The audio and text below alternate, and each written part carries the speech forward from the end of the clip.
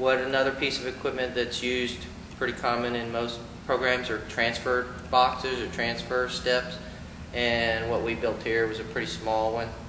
Got straps on it, you can carry it down to the dock like a backpack, so any able-bodied volunteer could carry it down. Once it's on the dock, the handle's pretty simple. Our dock box, our transfer boxes, we built with a step that folds out, so you have the dock, a low step, high step, and then the chair.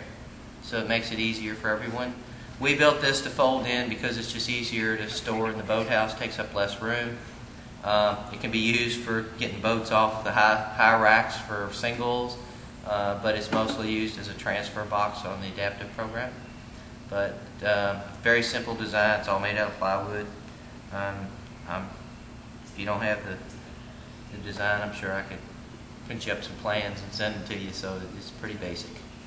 So, but it's also a nice little piece of equipment to have for a lot of your wheelchair patients, because they do need something to help them get back up in the chairs.